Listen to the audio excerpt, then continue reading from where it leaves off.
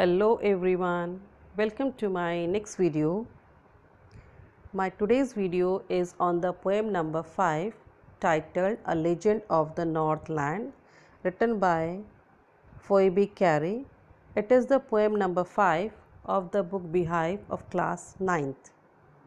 In my previous videos related to the poem, I have shared with you the introduction, the summary, the vocabulary and the literary devices used in this very poem. Today in this very video I shall be taking the two stanzas and their explanation.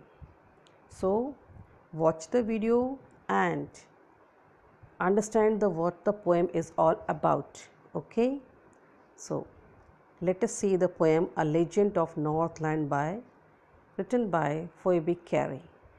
Before the explanation, I want to share with you the message. What message is being conveyed through this poem that I want to share you.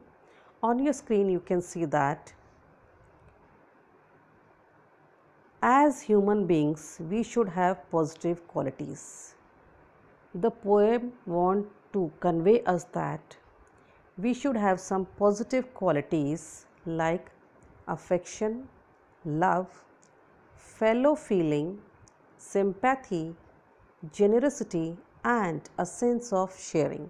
These are all positive qualities. ये अच्छाइयाँ होती हैं जो हर व्यक्ति के अंदर होनी चाहिए और एज अ ह्यूमन बीइंग हमारे अंदर ये सारी अच्छाइयाँ होनी चाहिए, ये मेरिट्स होनी चाहिए, ये पॉजिटिव क्वालिटीज़ होनी चाहिए. ठीक है, और ये पोएम हमारी इन सब बातों के बारे में ही है. The poet also brings fourth मतलब सामने the idea that people with negative in human values. ये पोएम जो है हमारे सामने एक और आइडिया लेके आती कि जिन लोगों के अंदर नेगेटिव इन ह्यूमन वैल्यूज़ होती हैं, कौन सी, जैसे कि selfishness, grid and cruelty, they are ultimately punished. ठीक है, जिन लोगों के अंदर ये नेगेटिव क्वालिटीज़ होती है, सेल्फिशनेस जैसी, ग्रीड जैसी और क्रुएलिटी जैसी. सेल्फिशनेस मतलब स्वार्थीपन, अपने बारे में सोचना. ठीक है, ग्रीड मतलब लालच और क्रुएलिटी मतलब निर्दयता, किसी के प्रति कोई दया भावना ना होना. That is called cruelty. अगर हमारे अंदर ये क्वालिटीज़ हैं तो हमें आखिरकार पनिश जरूर किया जाता है उस अल्टीमेट गॉड के द्वारा. ठीक है, तो हमारे अंदर ये क्वालिटीज़ नहीं होनी चाहिए. ओके, चलो अब देखते हैं इनके स्टेंजाज. तो स्टेंजाज में आप सबसे पहले देखिए स्टेंजा जो फर्स्ट मैंने आपको ले रखा है. फर्स्ट स्टेंजा क्या कहता है? Away away in the Northland where the hours of the day are few. अब ये पोएम जो है हमारी नॉर्थलैंड के बारे में है. वो नॉर्थलैंड जो कि नॉर्थ पोल में है. ठीक है, उस एरिया के बारे में जो कि नॉर्थ पोल में है. वहाँ पर क्या है?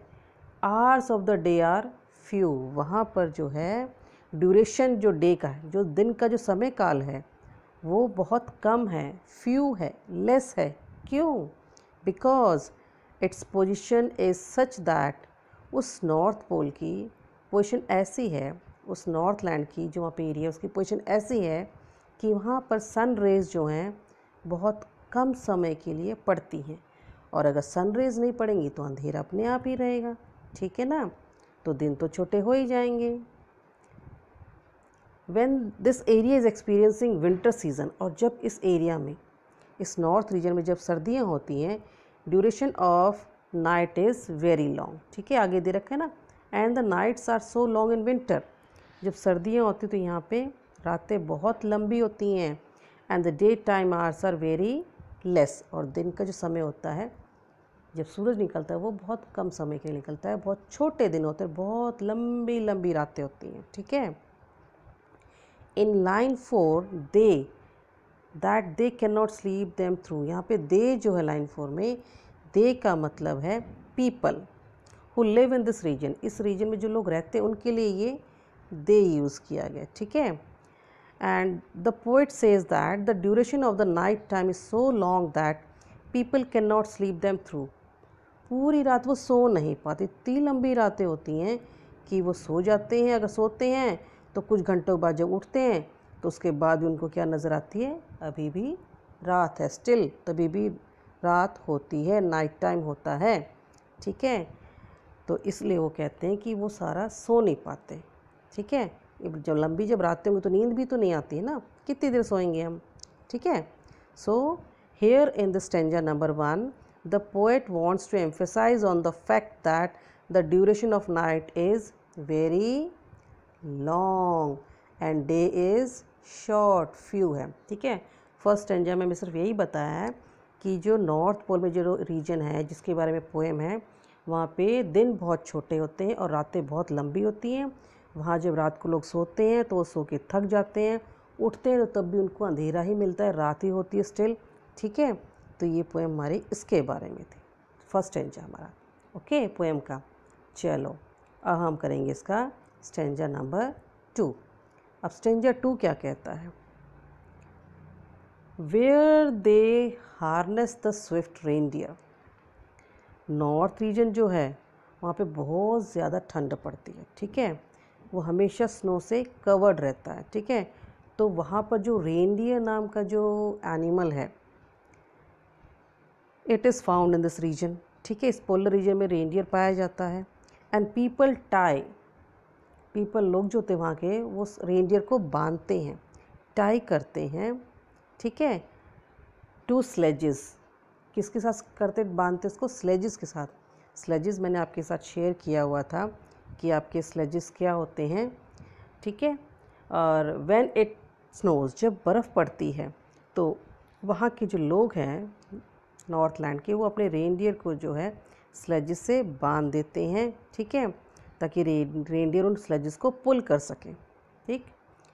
And the children look like beer कब्स in their funny फरी क्लॉथ्स।